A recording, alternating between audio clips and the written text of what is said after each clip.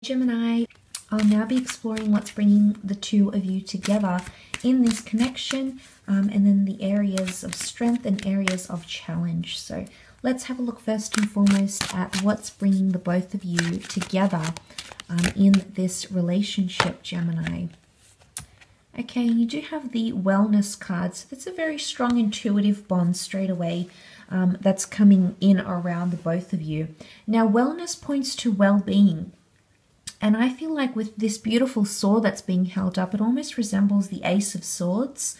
Now, I feel like that's very powerful because you as an air sign are represented by the swords. So straight away, I feel like that's really highlighting a very powerful chapter between the both of you. But it's a chapter of goodness, or it's an opportunity to bring more well-being into your life.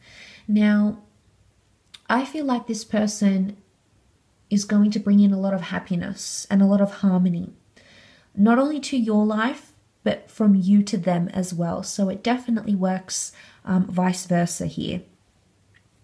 And I feel like what's bringing you together is your want, your desire, your yearning for that happiness, for that well-being in relationships. With the connotation of the flowers of the notion of the flowers of creation, the act of meditation, and that sword that's being held up here, almost like a divine, the Ace of Swords is given by the hand of God.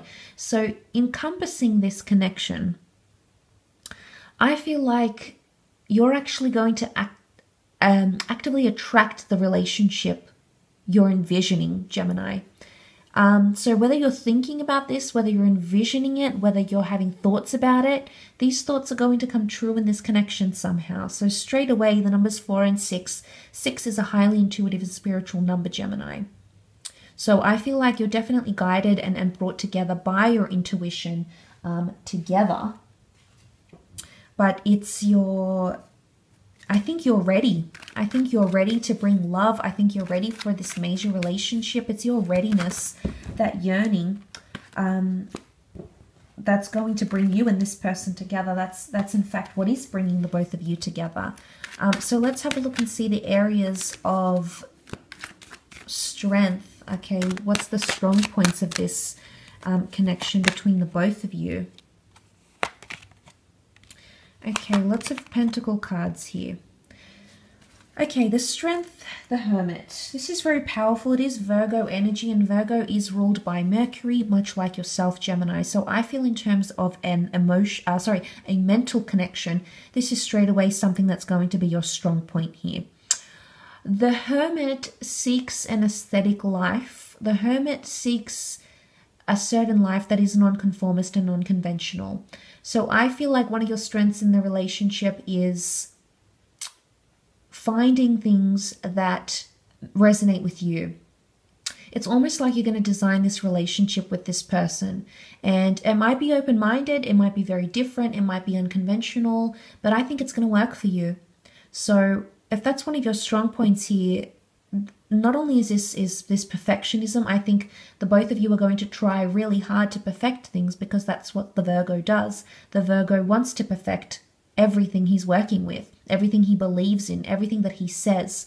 So not only is this indicating a strong mental connection, I think the need for perfection, or the need for thinking outside of the box is going to be very significant in this relationship.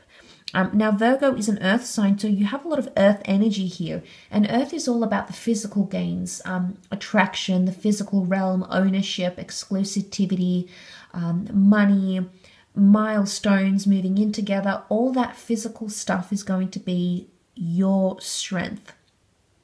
Now, the Nine of Pentacles is a relationship that requires you to be in the moment and take each day as it comes.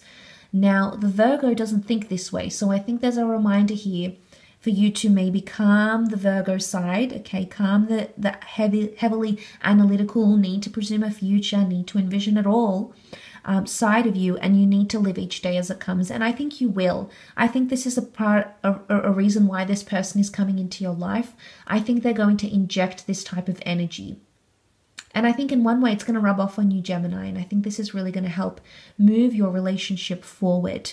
But the Nine of Pentacles is admiration, it is beauty. So I feel like this speaks of very strong attraction, actually, but also enjoyment.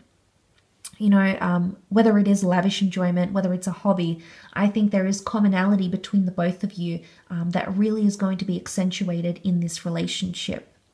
But the Knight of Pentacles is, in all things serious, this is the last knight of the deck. He presents to the King and Queen of Pentacles, and he has something extremely worthy, you know, to offer. This is very chivalrous.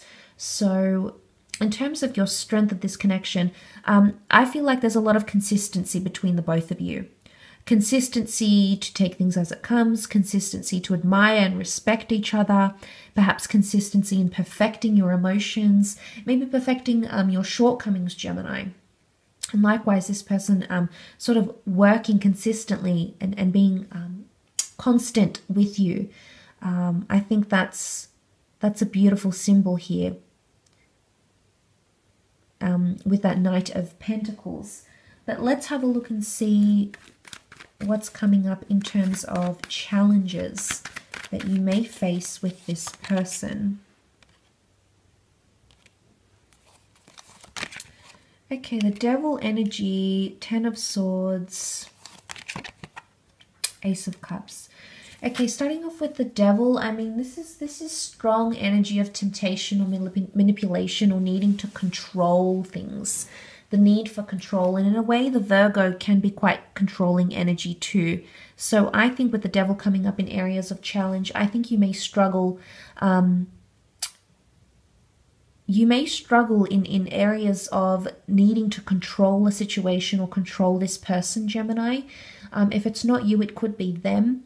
If you take the symbolism out of it, it does represent the sign of Capricorn, and Capricorn is very resilient to changes, to things that throw them off. So I feel like it's you needing to be more resilient. I want to say tolerable, but obviously each situation is different. And if someone is doing something to you that's just completely disrespectful, abusive, you know, just evil, I would never recommend you stay in those sorts of situations. But, you know, the Devil card doesn't always carry such heavy connotations. It can be things like addiction and codependency and really clingy behavior here, feeling really bound to someone. So I feel like there might be complications in detaching from this person somehow. And the both of you could be very heavily reliant on each other, like constantly needing to communicate.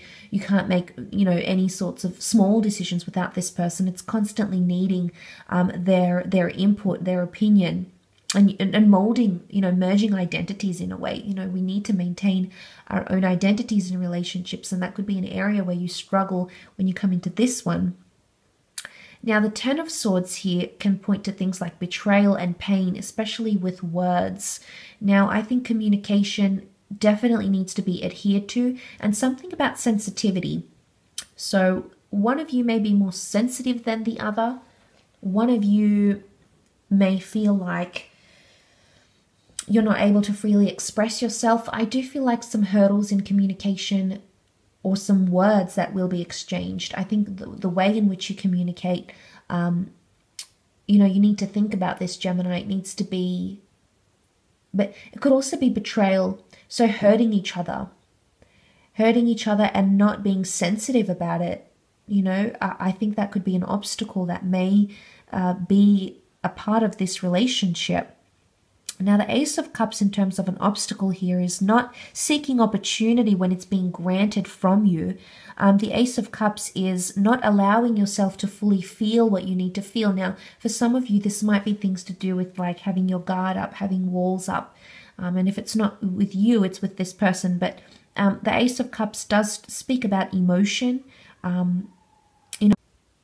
So when I see this card, I do think of abundance and plenty and things of that nature. But when it's come up in an area of challenge, it's taking something for granted, or it's going too far with it. So I think it's more to do with boundaries. I think crossing boundaries or overstepping the mark could be something that you may find very, very challenging with this person, or it may come up and be emotionally very challenging, okay? The bird is all about being a message, so I definitely feel it's possibly overstepping the boundary, promising more much more than you can actually commit to maybe, or maybe this person promising more than they can actually commit to. So it could be things like that. But this is a general reading. I do hope it's been helpful, and hopefully we shall be in touch soon.